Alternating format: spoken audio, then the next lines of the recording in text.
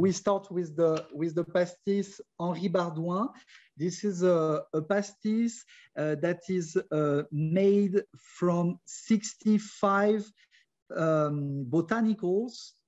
So there are a lot of plants from Provence, the thyme, the rosemary, the sage, angelica, mugwort, and so on.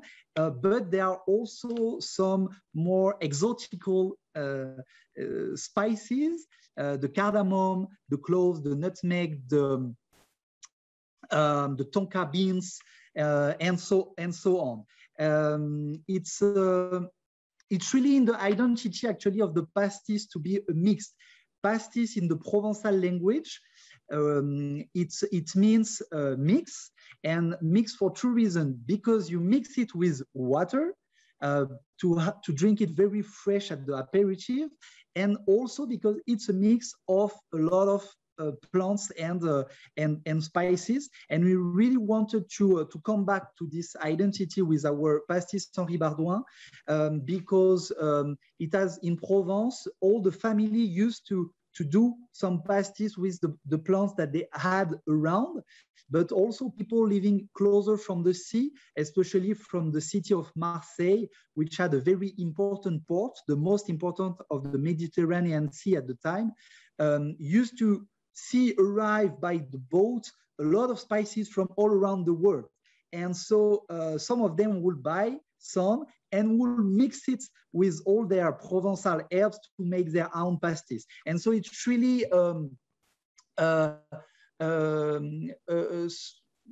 like something that we want to link with the origin of the pastis, and that was one of the reasons why we created this very mix and very rich pastis more than 30 years ago now.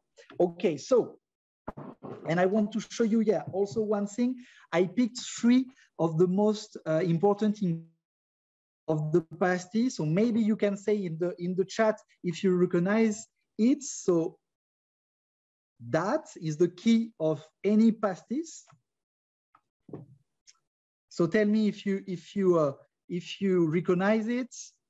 Star anise, exactly. That was not the most complicated. Then, well done, Lisa, Sibel, for that. Let's see if you can now find what is that. Another very important ingredient in our pastis Henri Bardouin. It's cardamom, not coriander. We have, oh yeah, you were right also, Suzanne. So well done, Suzanne, Lisa, and Sibel. It is green cardamom indeed. We actually use a bit of the white and the green cardamom, and it's among the 65 ingredients. Cardamom is the spices that really is the most important in our pastis. Another very important ingredient, and that one will be the most difficult to find. Wow, Claire, well done, well done. That's the mugwort. I was going to give an help with wormwood, because it's from the same family than wormwood. It's the Artemisia family. Family is the Genepi. You have the wormwood, the mugworts, and other botanical. The mugwort is really important in our pastis. It gives it its color first. So I show you. It's light green with a bit of yellow hints. So that's the color that comes mainly actually from the mugwort. It gives also its structure, what we say in French, the structure to the product. And yeah, it's really important in the taste. The mugwort, and yeah, so that's the three most important ingredients. I put, okay, the pastis, then the fresh water. It's important to start with the water and then to add the ice. Because if you add the ice at first, you don't, oops, it will freeze the anethol, which is the essential of the anise. It will freeze it, and you won't have a cloudy color first, a cloudy effect, but you won't also have the same taste. It will affect the taste. So better first water.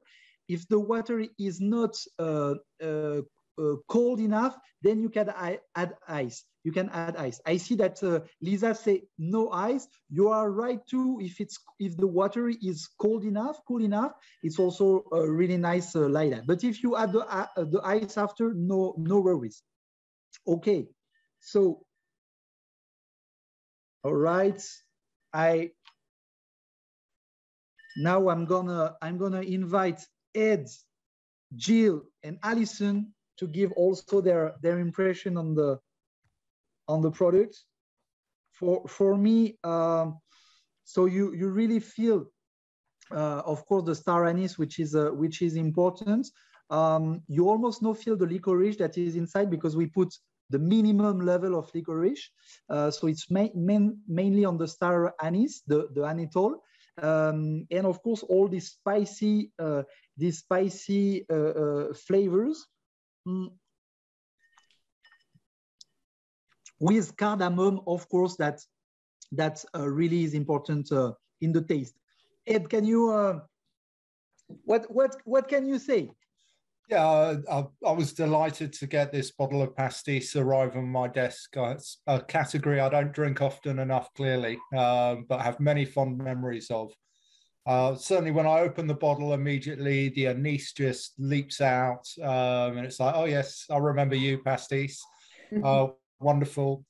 And on the first taste, without the dilution, the anise is still very dominant.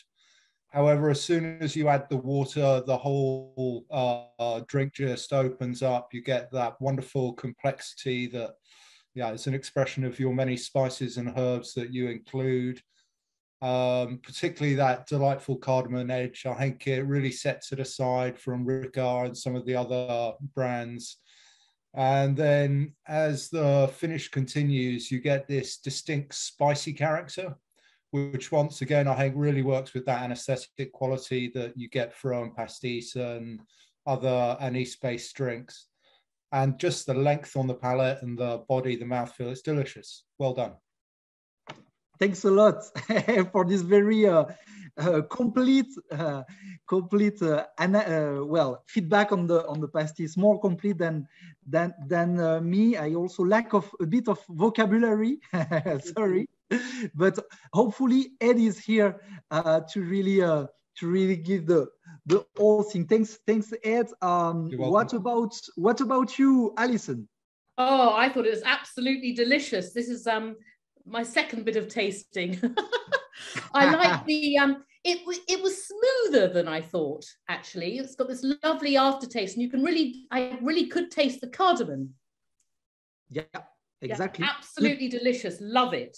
Good palate, Alison. Thank you. Jill? Yes, would you add something?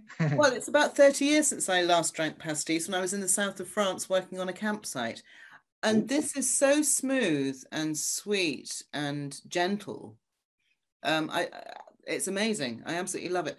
What is it that adding the water does? Why does it turn cloudy? What happens there? And how much what's the proportions? What should you? The proportion. So with ours, it's important to put a lot of water because it's very aromatic, as it's very well balanced. As you say, it's gentle, but in the same time, it's powerful in the aromas. And so if you want to get the best of all the aromas in the same time that you want something very refreshing, you will put 1 part of pastis for 7 to 9 parts of water. Some people might like it a bit more stronger, like 6 or 7 parts, but less than 6, it will be too heavy in taste, actually, because it's very powerful. Yeah. So yeah, to get the best, I will say 7, 8 parts of water, something very light and refreshing. And so the cloudy thing, it's thanks to the anethol, so the essential oil, almost essential oil. It's part of the essential oil of the star anise, and it's how and when it gets in contact with water, it gets cloudy. It's a magic in a glass. Chemical, yeah, exactly. It's a chemical effect that you have. And yeah, that's the best way to drink pastis. It's really the traditional, the French way, the way most of the people drink it. Of course, you can also use it in some cocktails, especially ours, because you don't have a licorice taste really. The anise taste, of course, is strong, but you have all this spicy taste, so it will be a pastis really also well adapted to cocktail making. And so I could talk about the what I call the pastis sour with some pastis orgeat syrup. I don't know, it's almond syrup, the orgeat syrup, some lemon juice, and some to top with sparkling water. If you want to shake it with aquafaba or white egg, it also gives a nice structure. That's a nice cocktail to make. Then it's also really good with food. It's the product of our range that a lot of chefs use the most in our range, especially with the fish, grilled fish, or seafood, shrimp, salted shrimp, flambéed shrimp, any kind of seafood, actually. Also with risotto. For example, you add some pastis in your pot, in your risotto. You just let the magic of the pastis do its work. Then when you open, after a few minutes, it's an explosion of flavors, you know. So yeah, a lot of recipes that you have on our website. You will have all the information on Taste of France website. So do not hesitate to go to see some recipes. I see some question. Sorry, I didn't answer it before about the pastis. So how old is the pastis? So pastis really as a commercial drink was born after the ban of the absinthe, because people still wanted an anise drink, but without the wormwood, because it was forbidden. So in the 20s, in the 1920s, pastis started really as a commercial drink, but actually it had been a drink that people used to make at home for long before that. So it's quite old and traditional product in the south of France and in France in general. Someone asked if we can drink the pastis straight. I will not recommend it. It's not the best. It can be good for some people. To my view, it's not the best way to appreciate it. Much better with water at the aperitif. And where can we buy this? That's a good question. There is at the moment there is a promotion on the website Drink Shop.